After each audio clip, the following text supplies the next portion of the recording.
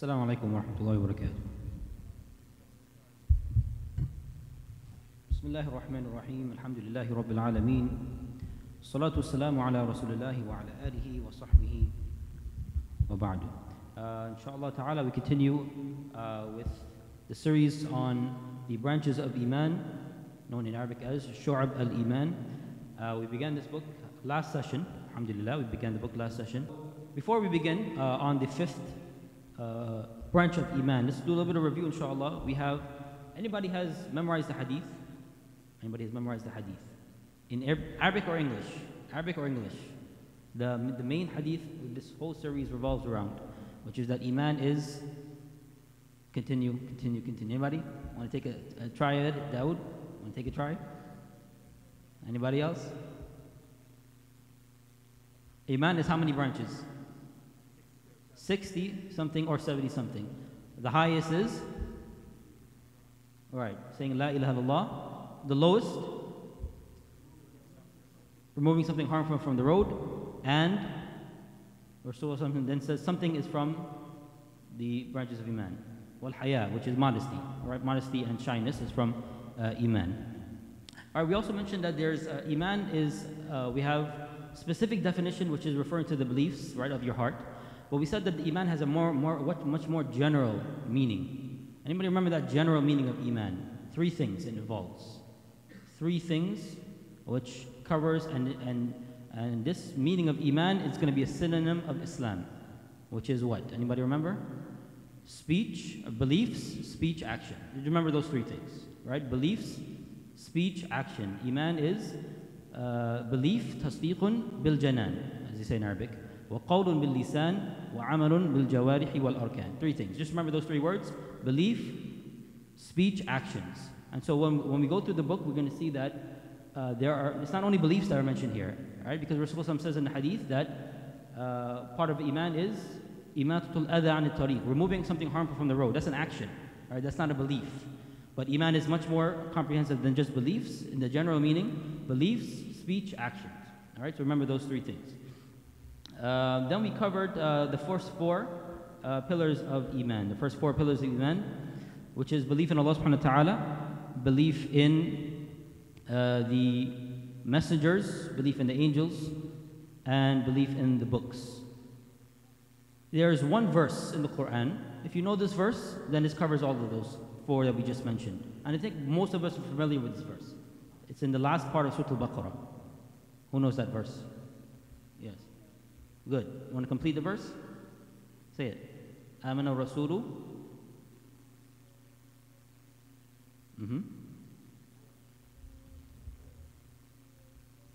Good. So those four things, that's what we mentioned in the previous session. All right. Amana Rasulu bima unzila ilayhi min rabbihi wal mu'minun.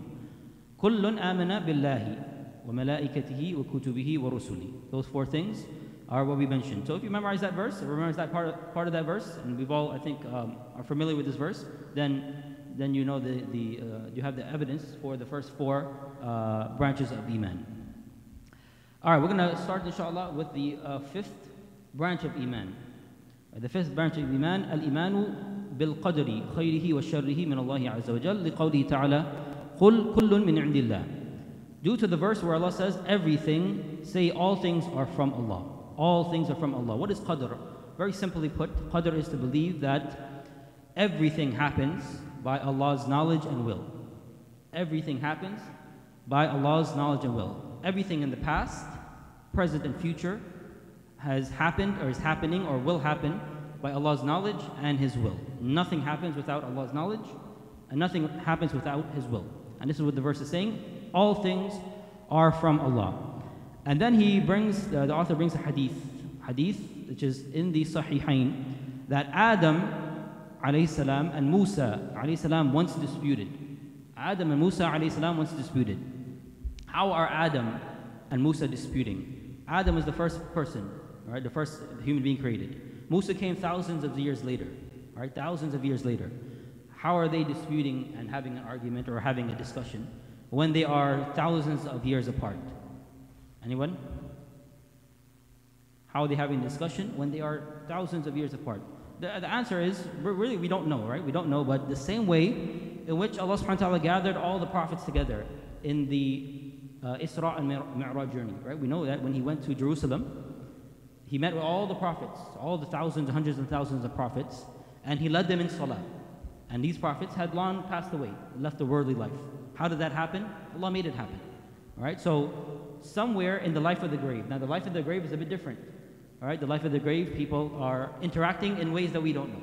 So in some way or form or the other, Adam alayhi salam and Musa, they met together and they had a discussion, or you could say argument or dispute about this issue of al-qadr. So Musa alayhi salam was blaming Adam. Musa said, "O Adam, you are our father, but you let us down and expelled us from the Jannah." So we know that when Allah subhanahu wa ta'ala created Adam, He created him and he lived where? Where did he live? In Jannah. وَقُلْنَا يَا آدَمُ اسْكُنْ أَنْتَ وَزَوْجُكَ الْجَنَّةِ. We said to Adam, you and your wife, you live in paradise, you live in Jannah. So they were in Jannah and they were told, do whatever you want, وَلَا تَقْرَبَا هَذِهِ الشَّجَرَةِ, but don't go near this tree. And we know that that Adam alayhi salam, he gave into the temptation and he made a mistake and he disobeyed Allah. فَعَصَى آدَمُ رَبَّهُ فَغَوَى, and he ate from that tree. And as a result, Allah subhanahu wa ta'ala told him and his progeny, قُلْنَا هَبِطُوا مِنْهَا جَمِيعًا. We said to them, go down to the earth, you and all your progeny, go down to the earth. So Musa is blaming Adam alayhi salam. He's saying to Adam, you are the one who made us go down to earth. You made us go and fall down to earth. We should have been in paradise. We should have been in Jannah. But because of you, we were expelled from Jannah. So Adam alayhi salam replied, he said, "Oh Musa," Allah, look at Adam's response. He's very polite, right? He didn't just go right away and refute him or respond to him. He first praised him. Oh Musa, Allah chose you to receive His words. And He wrote the Torah for you with His own hand. And then He gave his response. Do you blame me for something which Allah had destined for me 40 years before He created me? So he's using this term, this belief of qadr, that Allah has willed everything. And this term qadr, by the way, they translate with different terms. Some people call it divine decree. Some people might call it preordainment or predestination. All right, ordainment. There are different terms for it. We'll use the term divine decree, which is that everything has happened by the will and knowledge of Allah subhanahu wa ta'ala. And Adam alayhi salam is using this. He's blaming, or he's using qadr as the reason for this. All right, so are you blaming me for something which Allah had destined for me 40 years before He created me? Before 40 years. It comes in the hadith that the first thing Allah created was what? Anyone? The first thing Allah created. Before that. First thing Allah created. First creation. Anyone? The pen. All right, so Allah created the pen first. And then He told the pen to write. And then the pen said, what should I write? And then Allah said, write the destiny of everything that's going to happen from now until the end of the world.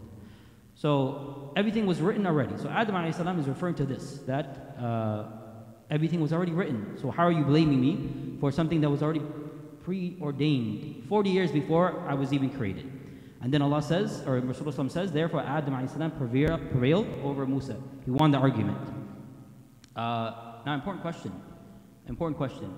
Can we blame Allah's divine decree on our sins and mistakes? Can we blame Allah's divine decree on our sins and our mistakes? In other words, somebody commits a crime or somebody does something wrong, can they blame Allah's qadr?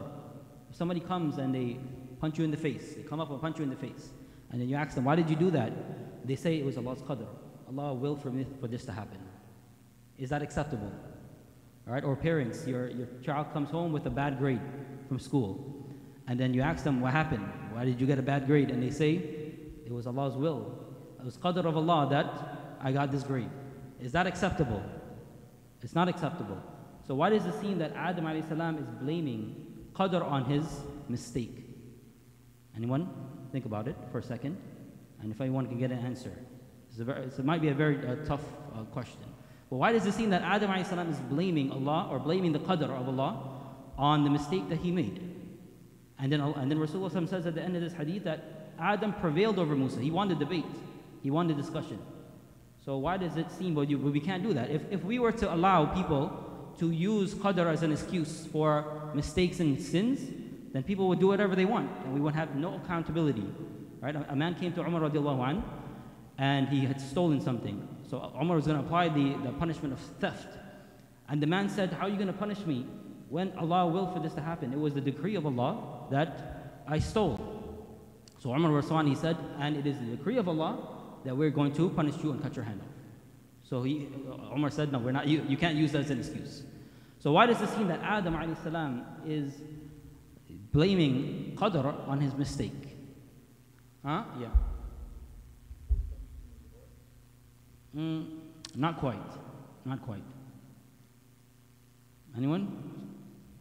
It's a bit tough. It is a bit tough.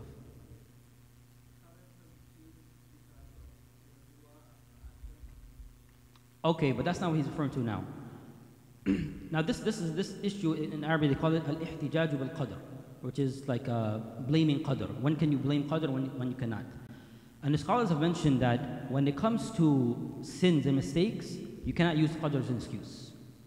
But when it comes to calamities, right, calamities, trials, tribulations, then you can use qadr. So if somebody, a family member died, right, or some calamity happens, an earthquake, we can use qadr. We can say, this was the decree of Allah, that this happened, be patient. All right, so when it comes to calamities, we can use qadr to blame qadr or use it as the reason for things happening. But we cannot use it for sins and mistakes. So if you look back at this hadith, Adam alayhi salam is not using qadr to justify his mistake. He's using qadr to justify or to give the reason of the calamity, which is human beings being brought down to earth. All right? So he's not saying I ate from the tree because of Allah's qadr. He's saying we were sent down to earth because of Allah's qadr. So he's not using qadr to blame his mistake. He didn't say anything about his mistake. He's talking about the fact that human beings were put down on earth because of that mistake. And Musa alayhi salam is blaming him not because he ate from the tree. He's saying to him, you caused us to come down to earth. You caused this calamity on us that we had to come down to earth. So Adam is saying, you cannot blame me for a calamity that happened because Allah destined this calamity. All right? So we understand that he's not using qadr to justify his mistake. He already owned up to his mistake and he repented, right? And they repented, both of them. رَبَّنَا ظَلَمْنَا أَنفُسَنَا وَإِن لَمْ تَغْفِرْ لَنَا وَتَرْحَمْنَا لَنَكُونَنَّ مِنَ الْخَاسِرِينَ. That's the dua that Adam and his wife, they both made. All right? So Adam alayhi salam is not justifying his sin or his mistake. Rather, he is using qadr to explain the calamity of human beings coming down to earth. This is something Allah willed already. It was destined and it was willed that human beings will come down to earth. And we were not meant to be in Jannah from the beginning. Whether he ate from the tree or not, even if he didn't eat from the tree, this is something that was already going to happen. Right? One way or the other, Allah was going to send down Adam and his wife down to earth and their progeny. All right, then the author quotes some lines of poetry. That person talks about qadr. The slave is disgruntled, but Allah has preordained. Sometimes the qadr is in our favor, and sometimes it's not, as the hadith mentions.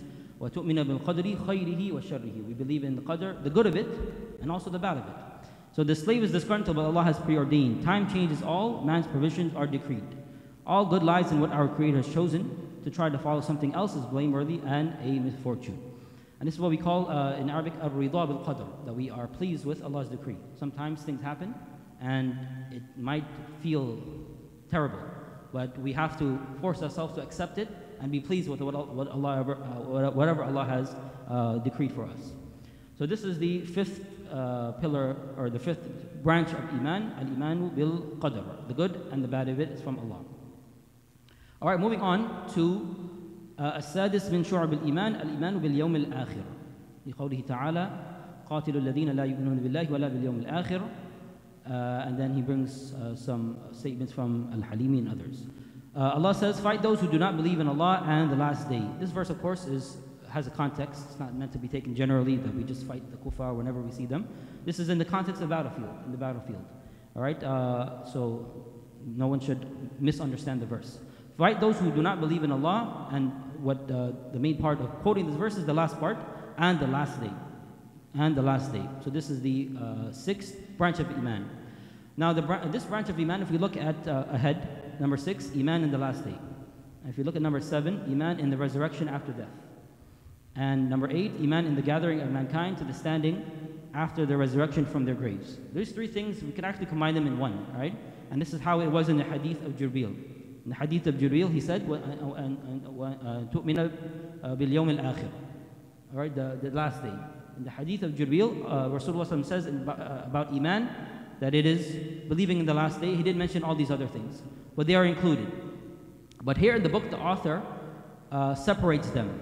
He says belief in the last day, and then belief in the resurrection after death, and belief in the gathering of mankind to the standing after the resurrection from the graves. Why did he separate them? Allah subhanahu wa ta'ala sometimes separates them as well in the Quran and the Rasulullah in the hadith, as we will see. Sometimes Allah mentions them together, just belief in the last day in general, and sometimes He singles out believing in resurrection or believing in the gathering and standing. So Allah singles them out sometimes. And also possibly because sometimes a person, it's possible that a person, they might believe in some aspects of the last day, but not all. For example, a person might believe that the world will come to an end, right? A person might say that I believe the world is going to come to an end, but I don't believe in resurrection after death. I don't believe that once the world ends, that people are going to be resurrected and come back to life. So if they believe that, then their Iman in the last day is incomplete, right? Or a person might believe, I believe that the world is going to come to an end, and I believe that people are going to be resurrected, but I don't believe in something called a standing in front of Allah, or a hisab, a calling to account. So it's possible that people might have belief in some aspects of the last day, but not all of it. So this is possibly why he separates them, to indicate that it's not enough to just believe that there's a last day. And it's not enough just to believe that everybody's going to be resurrected and brought back to life after. And it's not enough to believe just those 2. You also have to believe that there is a standing, that there's an account, that there's paradise and there's hellfire. So he separates them to indicate that, to let people know that Iman in the last day is not just believing that the world will end, but it also involves believing in resurrection, believe in questioning, believe in the scales and everything else that comes with it. So he quotes the verse, قَاتِلُوا الَّذِينَ لَا يُؤْمِنُونَ بِاللَّهِ وَلَا بِالْيَوْمِ الْآخِرِ. Fight those who do not believe in Allah and the last day.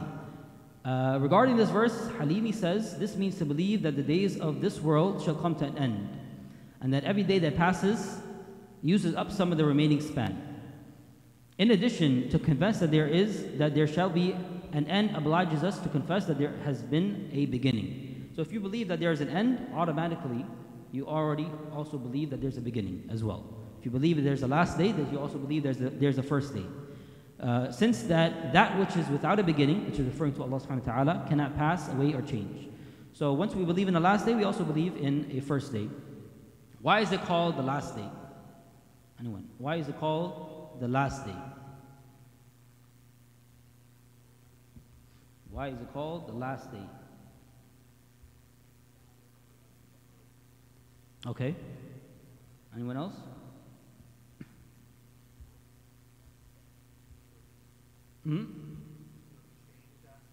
Right, exactly. The earth is going to be changed. It's going to be completely different afterwards. So this is the last day of this life. After that, Qiyamah begins, and that's completely different. So it's called Al-Yawm Al-Akhir. Then he mentions hadith. It is narrated that in the Sahihain by Abu Hurairah radiallahu anh, that the Prophet ﷺ said, by him in whose hand is the soul of Muhammad, the hour shall surely come. The hour will be established so suddenly that 2 persons spreading a garment between them will not be able to finish their bargain, nor will they be able to fold it up. The hour will be established so suddenly, while a man is lifting the milk from his she-camel. However, he will not be able to raise it to his mouth to drink it in time. In other words, when the hour comes, it's going to come so suddenly, people will not expect it. People will be in the middle of transactions, and the hour is going to come, and the world ends just like that. Person is going to be lifting a cup to drink some milk. Before that cup even reaches his lips, the hour has come, the world has ended. So it's going to come very suddenly. And the people who it comes on will be, as comes in another hadith, they will be shirar al-khalq, the worst of creation. There will be no believers at that time. When the hour comes, the people who it comes on will be disbelievers. So what happened to all the believers? What happened to all the believers? Anyone? The hour will come on disbelievers. And not only disbelievers, but the worst of disbelievers. But what happened to all the believers? Where did they go? Huh? Good. So they will already have been taken. How? Good, right? A breeze. The hadith mentions that a breeze, a cool breeze will come and will take the souls of all the believers. And after that, only disbelievers will remain. And they will be the worst disbelievers ever. And upon them, the hour will come. And they will be in a state of complete oblivion and delusion. And they won't expect it at all. So this is all part of believing in the last day. All right, moving on. السابع من شعب الإيمان الإيمان بالبعث بعد الموت. لقوله تعالى زعم الذين كفروا أن لن يبعثوا قل بلى وربي لتبعثن. And also the verse قل الله يحييكم ثم يميتكم ثم يجمعكم إلى يوم القيامة لا ريب فيه. He brings the verse, the disbelievers, as we mentioned, right, that Allah subhanahu wa ta'ala sometimes singles out resurrection. Right? This is why the authors also single it out. Because in this verse, Allah singles out the disbelievers claim that they will not be resurrected. Say, by my Lord, you shall most surely be resurrected. And he says, say Allah gives you life, then gives you death, and shall then gather you together on the day of resurrection in which there is no doubt. So this is belief in al-ba'ath. The Arabic term for resurrection is called al-ba'ath. Al-ba'ath. And one of the names of Yawm al-Qiyamah, the day of judgment, is called Yawm al-Ba'ath, the day of resurrection. Now, the disbelievers at the time of Rasulullah, right, they found it very hard, far-fetched to believe that people can be raised back to life. And they used to say this, who's going to bring the bones back together after they've become dust? They found this very hard to believe, right? Very hard to believe. But Allah subhanahu wa ta'ala responded to them in the Quran. He says to them, قُلْ يُحْيِيهَا الَّذِي أَنْشَأَهَا أَوَّلَ مَرَّةٍ. Right? The one who raised it up the first time, one created the first time, he is able to do it again. Right? Because which is more difficult? To recreate something already created or to create something from scratch? Right? Obviously, creating something from scratch is more difficult than recreating. So when we say resurrection, it's recreating. Allah is only recreating what He has already created. And this is, in our terms, more difficult than creating something from scratch. So Allah says, the one who created the first time, He is the one who's able to resurrect and do it the second time. So even though we believe that there's nothing is more difficult than Allah than something else, right? We cannot say that recreating is easier. Nothing is easier or more difficult for Allah. These things don't apply for Allah subhanahu wa ta'ala. Him recreating everything and Him doing anything else less than that, they're all the same for Him. All right? Allah's power is the same for everything. There's nothing that is incomparable in difficulty for Allah subhanahu wa ta'ala. But Allah mentions this to show that if you believe that Allah created the first time, then what's so hard to believe that Allah will recreate the second time when this is, in our terms, easier. This is something easier.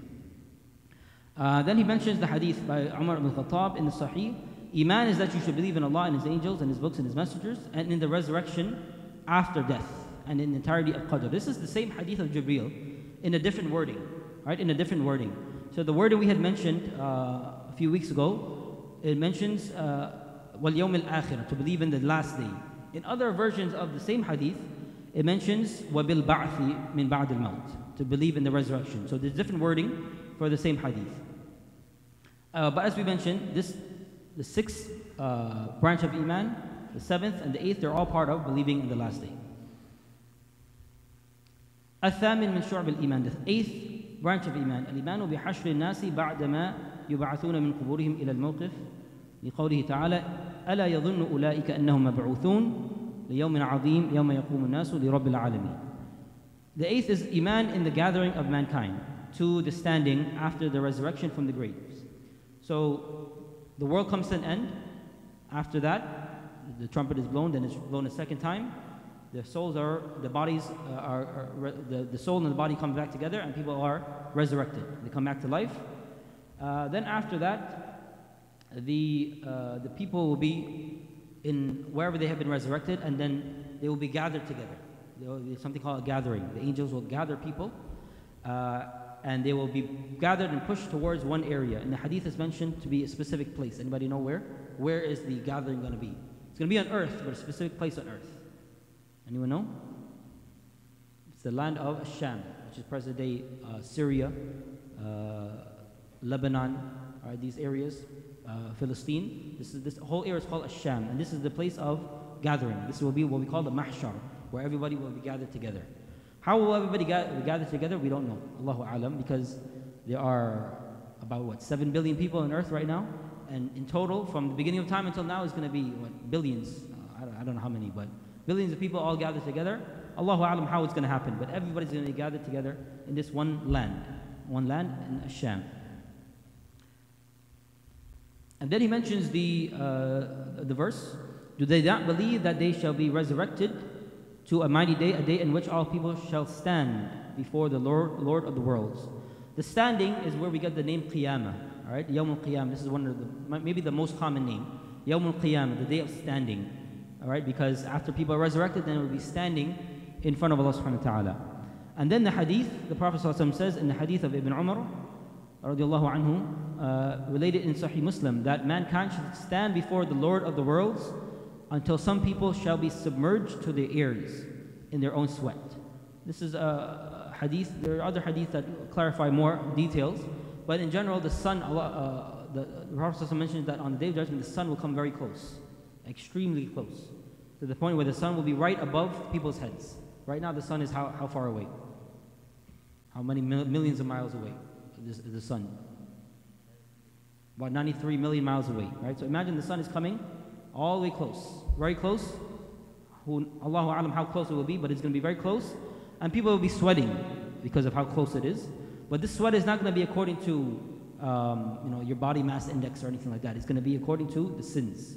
So there's some people the sweat is going to be taking all the way up to their ankles. And some people the sweat is going to be up to their knees. And some people the sweat up to their chest. And then some people, as mentioned here in the hadith, they'll be submerged to their ears in their own sweat because of sins, according to the sins. So these are all events that will happen on the Day of Judgment. After that, التاسع من شعب الإيمان الإيمان بأن دار المؤمنين ومأواهم الجنة ودار الكافرين ومأواهم النار. To believe that that the abode and refuge of the believers is Jannah, and of the unbelievers the fire. All right, this is also part of belief in the last day. All this is belief in the last day. To believe that the world's going to come to an end. To believe that we're going to be resurrected afterwards. To believe that there's going to be a standing, and everybody's going to have to stand and be questioned for their deeds. And believe that after that standing and after that questioning, after that account, some people are going to go into paradise and others will go into the fire.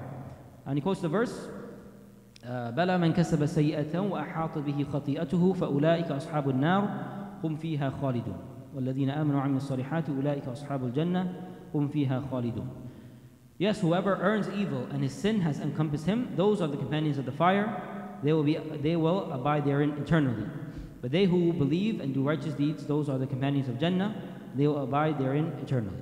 And in the hadith, the Prophet ﷺ says in the hadith of Ibn Umar radiallahu anhu, related by Bukhari Muslim, when each of you dies, his place is shown to him morning and night. So this is talking about in the grave. So when we die and we're buried and we're put in the grave, then each morning and each night, a person is going to be shown their place. If he is to be one of the people of Jannah, then it is the Jannah. A person will be shown Jannah. You'll be shown your place in Jannah while you're in the grave. And if he is to be of the people of the fire, then it is the fire. Then you'll be shown your place in the fire. And he shall be told, this is your place until Allah resurrects you unto him on the day of resurrection. So a person, after they pass away and they're buried in the grave, each morning and each evening, they're going to be shown, this is where you're going after you're resurrected. After you're resurrected, this is your destination, where it will be. So people will know where they're going to be going. After that, العشر من شعب الإيمان الإيمان بوجوب محبة الله عز وجل. And by the way, all these, yes. Yeah.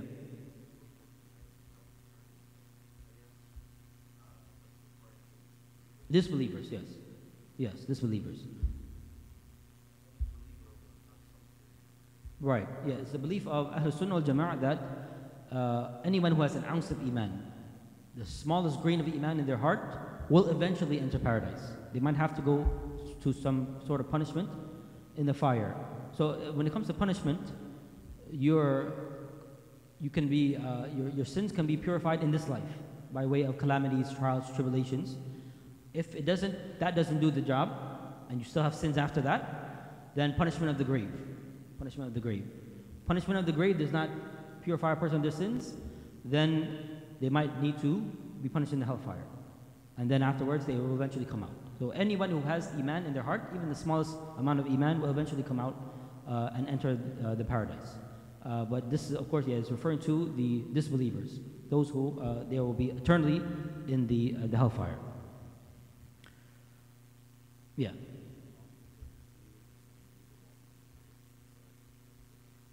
No, that's it. Once your life ends, the soul is taken, then repentance is finished. The time period for repentance is done. All right? Repentance finishes when, not even when you die, when you, even before you die, but you see in the certainty of death come, as what happened with Fir'aun, right? When Fir'aun was drowning, he didn't die yet. He was saying, I believe, but it wasn't accepted. Once the certainty of death comes, even if you're still alive, then repentance is no longer accepted at that time. So once a person enters the grave, then the time for Iman has passed. Time for Iman has passed. So the 10th branch of Iman to believe is to have mahabba of Allah subhanahu wa ta'ala. الإيمان بوجوب محبة الله عز وجل لقوله تعالى ومن الناس من يتخذ من دون الله أندادا يحبونهم كحب الله والذين آمنوا أشد حبا لله. He quotes the verse which is among the people are those who take other than Allah as equals to Him. They love them as they should love Allah, but those who have Iman are stronger in love for Allah. So there are people who believe in Allah, but they also believe in partners besides Allah. And we call these people mushrikun, those who commit shirk. So they believe in Allah. It's not that they disbelieve in Allah. They believe in Allah, but they also believe in these other idols and these other rivals besides Allah. And so their love is split. So they love Allah, but they also love these rivals as they should love Allah. But then Allah says about the believers, but those who have Iman are stronger in love for Allah, because their love is only purely for Allah. There's no splitting it up. Right? There's no sharing the love. It's only directed to Allah subhanahu wa ta'ala.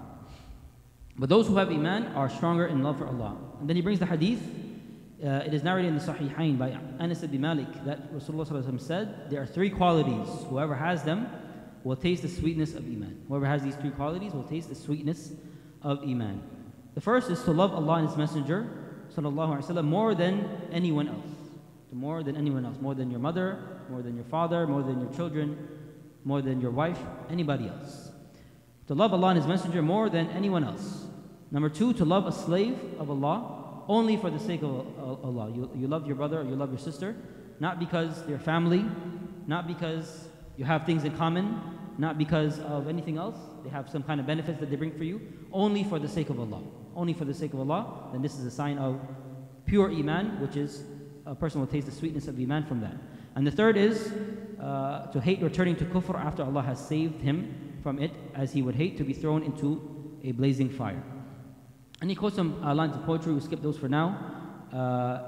And there's other lines of poetry, we'll mention these at the end, which is from beautiful lines of poetry by a person, a woman by the name of Rabi'a. She says, تعصي الإله وأنت تظهر حبه هذا محال في الفعال بديع لو كان حبك صادقا لأطعته إن المحب لمن أحب مطيع.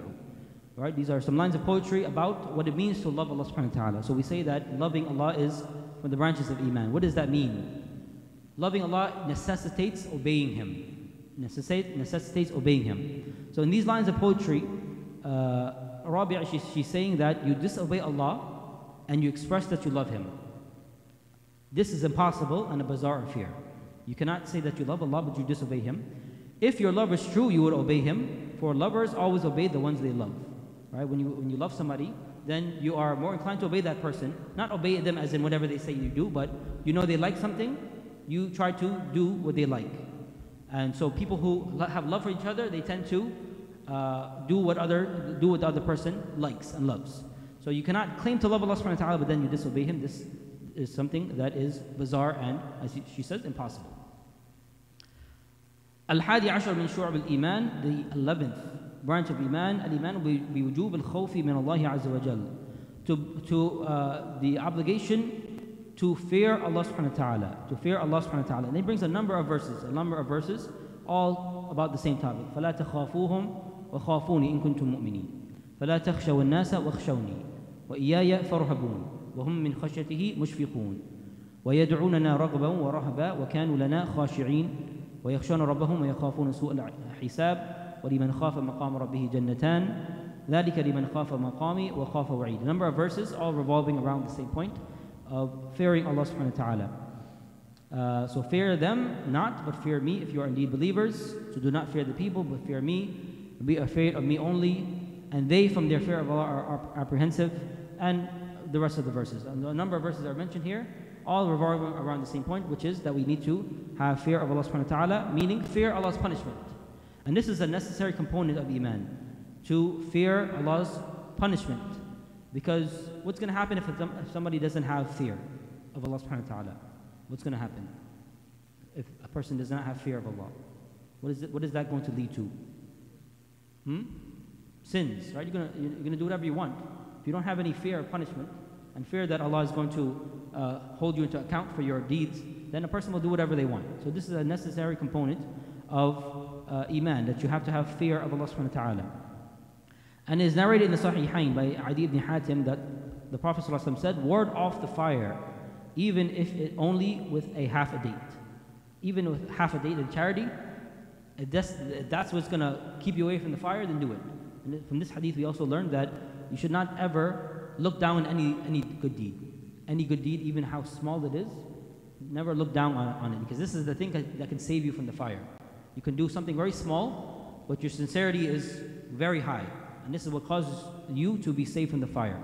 Right? We know the very famous hadith in which the woman, she gave a thirsty dog water to drink.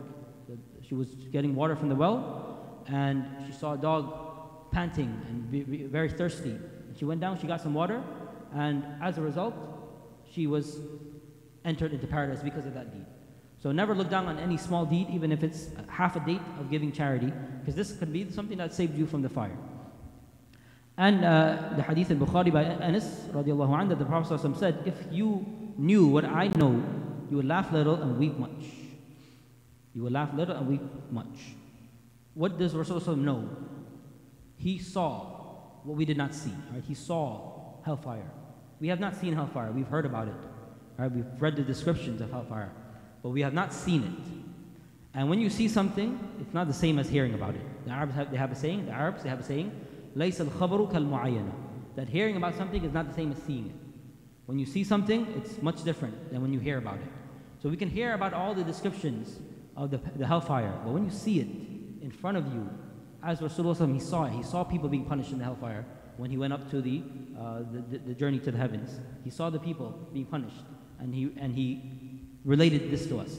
So because what he saw, this is why he's saying this. If you knew what I knew, because he saw these things with his own eyes, then you would laugh little and weep much.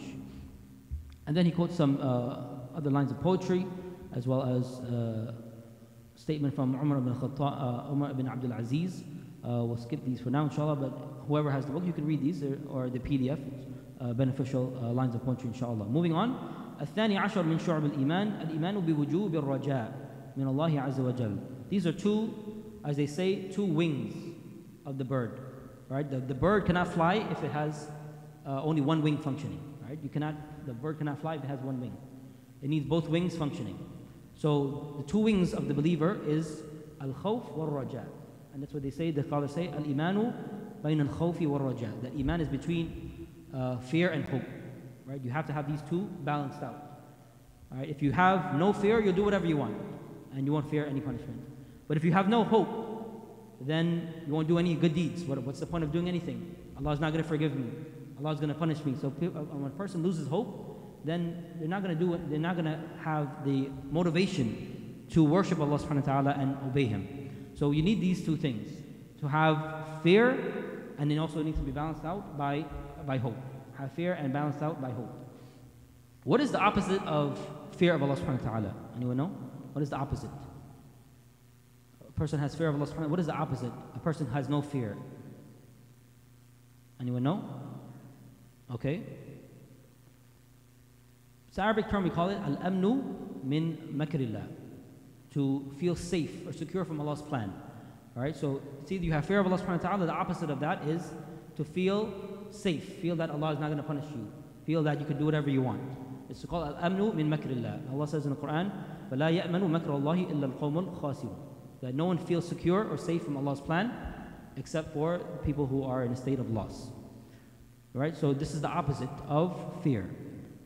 Al-amnu min makrillah. So you have fear of Allah, and then you have to avoid the opposite, which is feeling safe, feeling secure, feeling that nothing's going to happen to you. And then we have this term al-raja, which is hope. The opposite is, what is the opposite of hope? Feeling despair. Despairing from the hope of Allah subhanahu wa ta'ala. And this is, in the Arabic term, it's called qunut. Qunut, right, with a ta. قُلْ يَا عِبَادِ الَّذِينَ أَسْرَفُوا عَلَىٰ أَنفُسِهِمْ لَا تَقْنَطُوا مِنْ رَحْمَةِ اللَّهِ. Allah says, those say to my slaves who have transgressed and wronged themselves, do not despair, right? Do not lose hope in the mercy of Allah subhanahu wa ta'ala. And then Allah says in another verse, وَلَا تَيْأَسُوا مِنْ رَوْحِ اللَّهِ. Do not lose hope in Allah's mercy. إِنَّهُ لَا يَيْأَسُ مِنْ رَوْحِ اللَّهِ إِلَّا الْقَوْمُ الْكَافِرُونَ. And only disbelievers lose hope in Allah subhanahu wa ta'ala. So we need to have this balance, right? You need to have the balance of hope and fear. And they should be balanced out. However, the scholars, they say that when you're healthy and strong, one should be slightly more than the other. Which one is that? If you're healthy, then you should make one of these a bit higher. Which one? When you're healthy. And when you're sick and when you're close to death, you should make the other one a bit higher. So which one is which? Fear for the healthy, right? So when you're healthy, you should let that side of fear be a little bit higher. All right? And when you are sick or when you're close to death, then let the side of hope be a bit higher. All right? So they should be generally equal, but when you're healthy, make that side of fear a bit higher.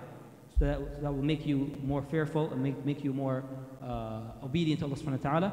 And when you are close to death, sick, then you make that side of hope a bit higher, because at this time the actions, you're not going to be able to do as many actions that you want. So you're more now relying on Allah's mercy at this point. So you want to make that side of hope higher. And we have the verses. يَرْجُونَ رَحْمَتَهُ وَيَخَافُونَ عَذَابًا إِنَّ عَذَابَ رَبِّكَ كَانَ مَحْذُورًا. A few other verses, we're not going to read all of them for lack of time. But they all revolve around this point of having hope and not losing hope in Allah subhanahu wa ta'ala. They hope for His mercy and fear His punishment. Indeed, the mercy of Allah is near to the doers of good. Say, O my servants who have transgressed against themselves, do not despair of the mercy of Allah. Indeed, Allah forgives all sins. It is indeed He who is the forgiving, the merciful. Then we have this verse, very important verse. Indeed, Allah does not forgive association with Him, but He forgives what is less than that for whoever He wills. So Allah forgives any sin except for shirk. This is the one sin that is unforgivable, which is the sin of associating partners with Him. Every other sin Allah forgives, except for shirk. Now, we say that Allah does not forgive shirk, right? But if a person repents from shirk in this life, is it accepted? Yes. So what does this verse mean? Allah does not forgive association with Him. Right, before you die. All right, after you die, Allah does not forgive shirk. If you repent from shirk before, then it is forgiven.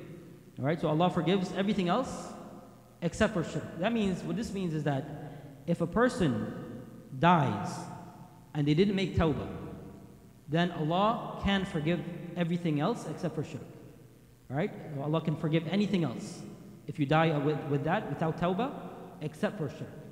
So if a person dies and they have a lot of sins, we say that this person is under the will of Allah subhanahu wa ta'ala. هُوَ تَحْتَ مَشِيئَةِ اللَّهِ. He is under Allah's will and discretion. إِنْ شَاءَ عَذَبَهُ أو إِنْ شَاءَ غَفَرَ لَهُ. If Allah wills, He can forgive, and if Allah wills, He can punish. So if a person dies and they have sins, Allah can forgive them if He wants. But if a person dies without repenting from shirk, then this will not be accepted. You had a question? Yeah.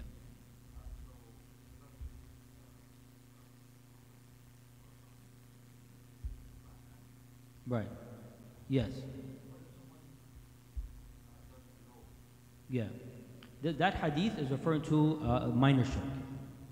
All right, the minor shirk, which is showing off, doing your deeds for other than Allah. All right, praying so people can see you. All right, the hadith is referring to minor shirk, and that's not the same as major shirk. That can be forgiven. Yeah.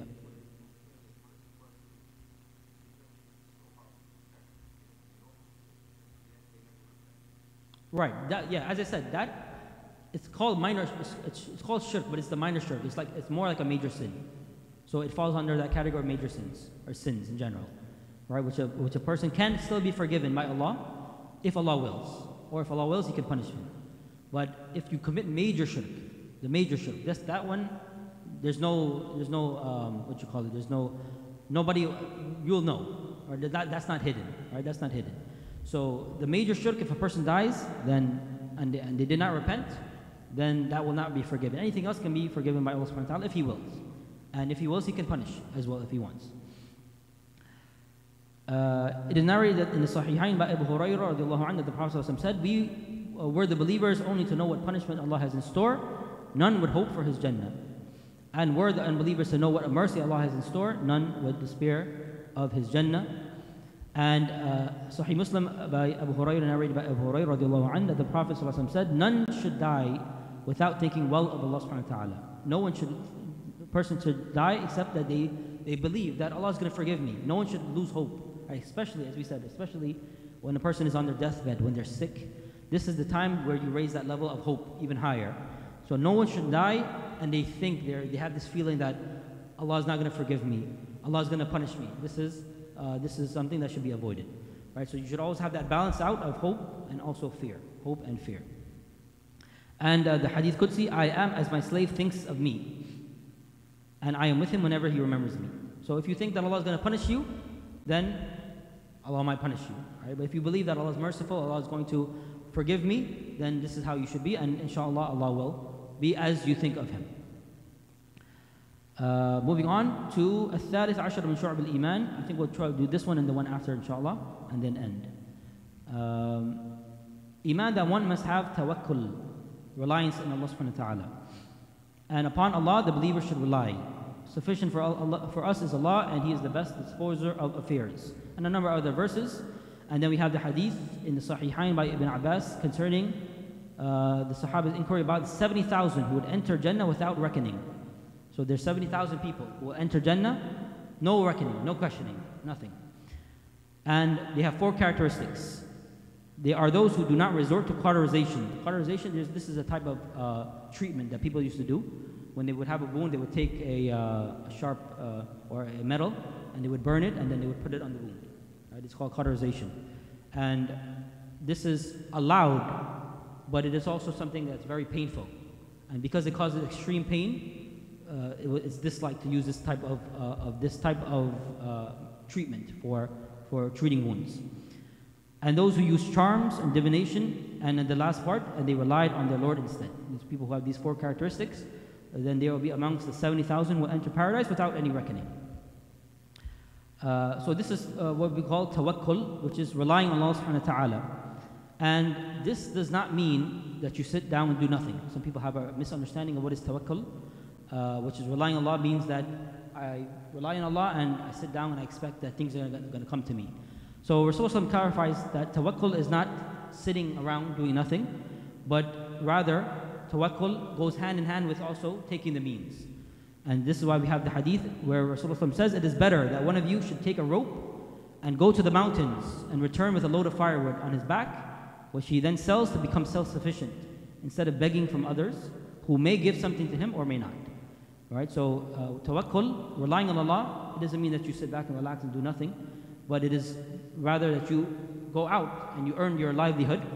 Even if you have to go to the mountains and drag your own firewood, it's better than you ask people and then you be subject to them telling you no. Right? You might ask somebody and they tell you no, maybe come another day. And this is a type of disgrace for a person to do that. So it's better for you to hold your head high and go and bring your own firewood and be self-sufficient rather than having to rely on people. And in the hadith, the best food anyone can eat is that which is earned by one's hands.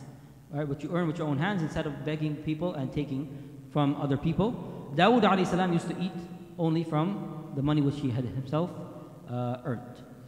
And a number of other statements are mentioned. We'll skip these inshallah for now, and I think we'll end with that for today, ending at the 13th branch of Iman, having tawakkul in Allah subhanahu wa ta'ala. So we'll end with that. Jazakumullah khairan for everyone for attending. We'll end with some questions. So if you have any questions, we'll take those now, inshallah. Yes.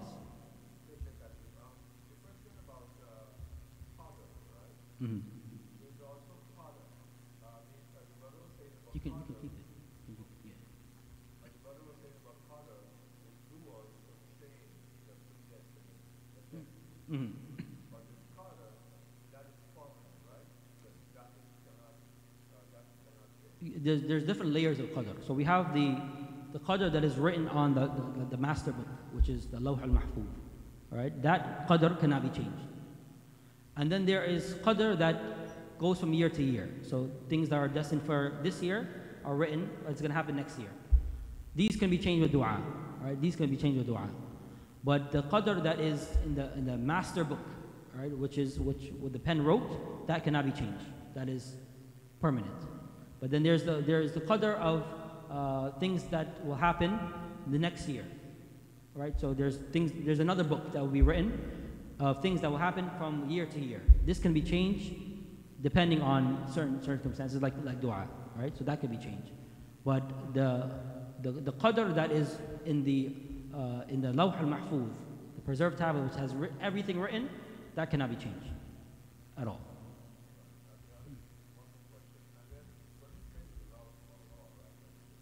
Mm-hmm.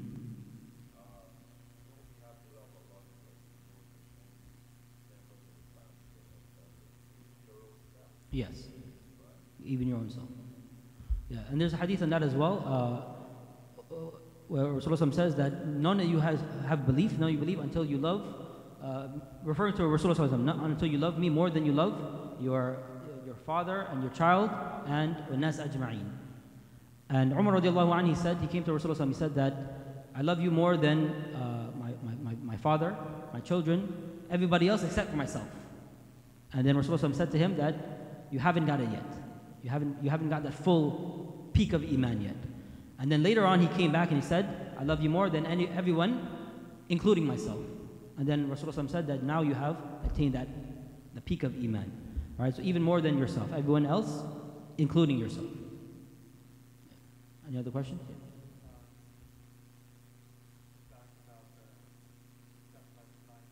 Mm-hmm.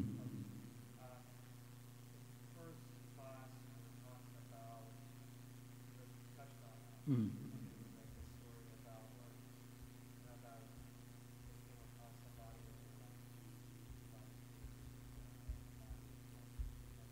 Yes. Right. Yeah.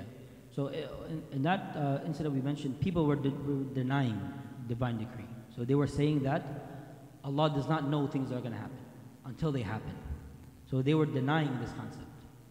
And so Ibn Umar told them that even if you were to spend in gold the weight of Uhud, it will not be accepted from you until you believe in Qadr, because it's a pillar of Iman. All right? So there are people who denied Qadr because they felt that it contradicts free will. Right? So there's people who think that if Allah knows everything that's going to happen, that means that I'm forced to do everything. And so because they feel that this contradicts free will, so they denied Qadr. And then you have another stream, people say they denied free will. And they said that we are being forced to do everything. Right? We are forced to do everything, and Allah subhanahu wa ta'ala is controlling us, just like the feather that goes in the sky and the wind just pushes it wherever it goes. They say that that's how we are. But the people of Sunnah, Ahlul Sunnah, we're in the middle. We believe, we affirm that Allah knows everything and decrees everything, but we also have free will. Right? We also have free will. and we also are responsible for our choices. So we acknowledge and we affirm both together, without going.